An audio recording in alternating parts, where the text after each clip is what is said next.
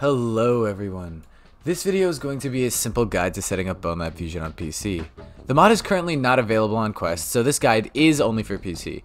When it becomes available on Quest, I will make a tutorial for it and you'll see it in the top right corner of your screen if I've already made one.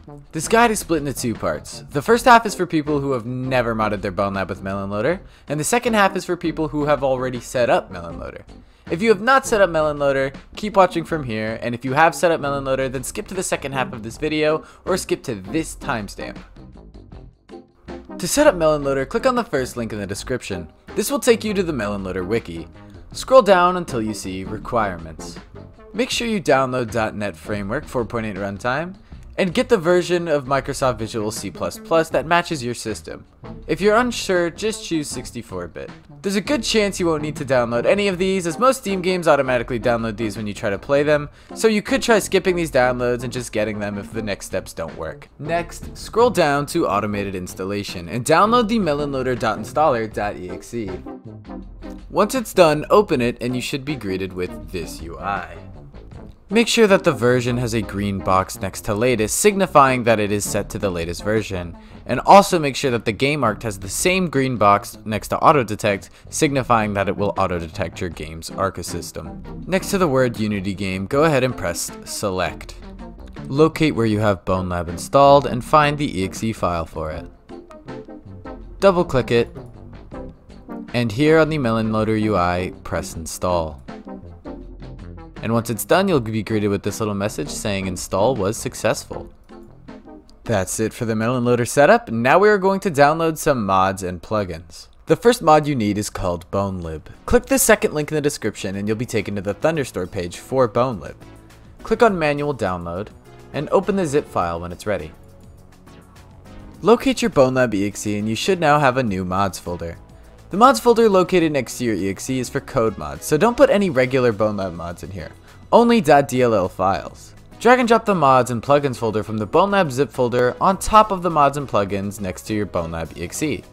This will automatically put the proper mods and plugins in their proper place.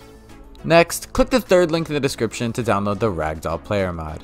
Click on manual download just as we did before, and open the zip folder just as we did before. And one more time, just drag mods on top of mods, and it will put everything in the proper place automatically once again. Now, the final link you need to click in the description will take you to Bonelab Fusion's Thunderstore page. Click on manual download and open the zip file when it's ready. Fusion currently only works on Bonelab patch 3, which is in the public beta tab. So to access this public beta, as of right now, you need to go to Bonelab, right click it, click on properties, go to betas, and make sure you have public beta public testing fixes selected, not patch 1 previous update. When patch 3 releases, this step won't be necessary. I will now show you how you do it on the Oculus client. On the Oculus client, head to the Bonelab store page, which can be done by searching for Bonelab just in the Oculus client's home. Scroll down, and to version, instead of setting it to live, switch it to public beta. That's it for setting it up. There's just one quick note about playing matches with people I'd like to share. You need to ensure whoever you're playing with is on the same network layer as you. If everyone you're playing with owns the game on Steam, you can just select the Steam networking layer. If you're playing with people who own the game on the Oculus Store, you'll need to either choose SpaceWar or SteamVR. I recommend SteamVR as it means that SpaceWar doesn't show up in your recently played games. You don't have to have SteamVR or SpaceWar downloaded, you just need to own them both on Steam.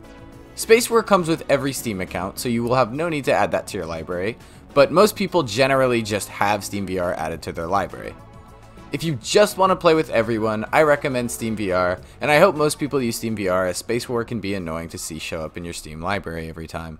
And with that, you're ready to play Fusion. I hope this helped some of you, and if it did, feel free to share this so you don't have to explain how to set up Fusion every 30 seconds to someone different. See ya.